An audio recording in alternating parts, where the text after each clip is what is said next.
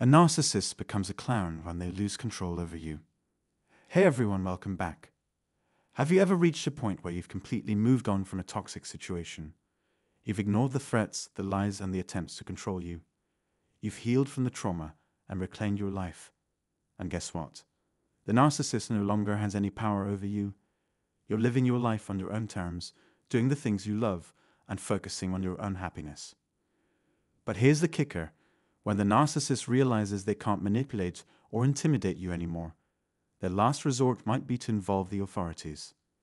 It's a desperate move, but one that some narcissists might try when they feel like they're losing control. Stay tuned as we delve into this intriguing topic further. And if you've experienced something similar, share your story in the comments below. Let's support each other on this journey to reclaim our lives from toxic influences. Narcissists have a knack for picking up on cues that suggest you've had enough of their behavior. They absolutely despise being called out for their actions. They dodge responsibility at all costs and play the victim, regardless of what they've done. Catch a narcissist cheating. They'll get angry with you. Hold them accountable for their actions. They'll never trust you again. Instead of owning up to their mistakes, they'll lie, spread rumors about you, and shift the blame onto you. The entire cycle of narcissistic abuse revolves around manipulating, gaslighting, and tearing down their target's character because deep down, they're insecure. They lack control, compassion, and empathy, yet they always paint themselves as a victim.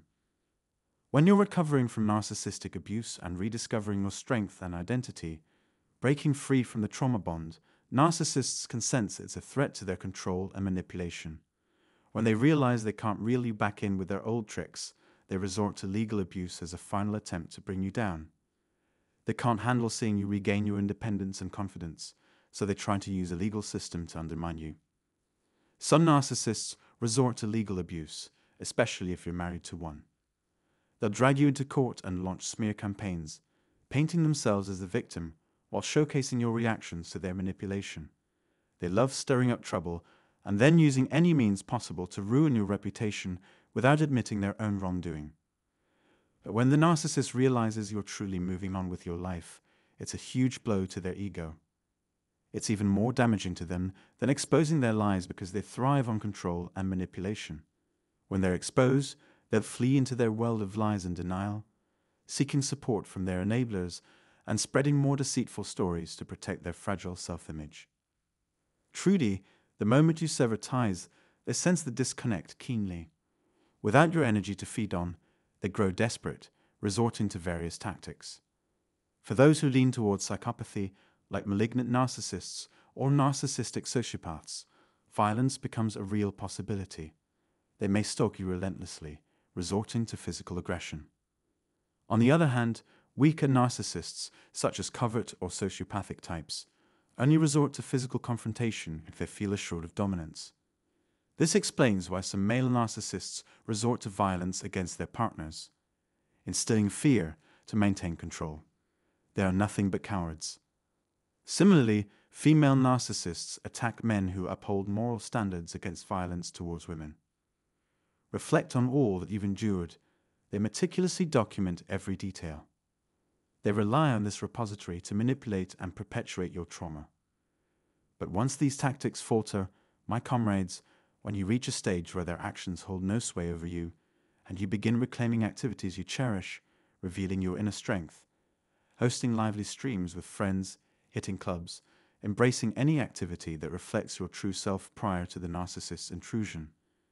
This strikes at the heart of their insecurity, driving them to madness. They'll resort to any extreme measure. Remember the wisdom I impart, dear friends. When facing a narcissist determined to ensnare you in their trauma, to subject you to a cycle of abuse, to extract the negative fuel they crave, remember this. The narcissist is intellectually bankrupt, emotionally stunted. If dealing with a narcissist plagued by various personality disorders, deeply toxic, addicted to substances, acknowledge this reality. Recognize that these cowards, despite their bravado, will stoop to any level to regain control over you, their object of obsession, in a bid to perpetuate your trauma and perpetually bind you to their cycle. And this is the moment you ridicule them. Even if you opt to ridicule them, however, what truly irks a narcissist is your indifference. When you reach a state of apathy, when you reclaim your genuine self, when you rediscover your essence, and when you propel yourself forward, that's what rattles a narcissist to the core. They'll go to any length imaginable, be prepared for this, to perpetuate the cycle of trauma, to sustain the flow of negative energy. Furthermore, it's crucial to recognize that narcissists thrive on conflict and feed off negative energy to regulate their emotions. They're engaged in various manipulative games simultaneously, maintaining unstable and abusive relationships. You've experienced this firsthand during your time with a narcissist. You're not alone. Every individual subjected to a narcissist's abuse or manipulation is entangled in toxicity. By withdrawing your energy completely, by reclaiming it and severing ties, by displaying indifference and allowing them to self-destruct, you safeguard your peace. When you reach the point of detachment, when you've truly moved on, and when you're reconnecting with your authentic self, that's when the narcissist feels the greatest affront. Remember, to a narcissist, you're just an object, a means to their ends. But when they lose control over you, they panic. Stay emotionally strong. That's your power.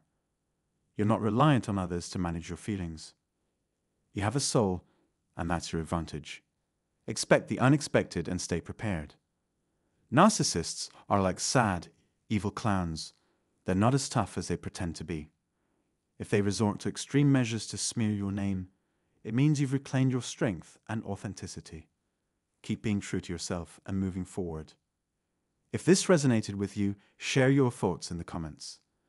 Don't forget to like, subscribe, and share this video with others who might need it. Also, check out the free book and one-on-one consultation available through the link in the description. Take care of yourselves, support each other, and never let those narcissistic clowns bring you down. Keep pushing forward.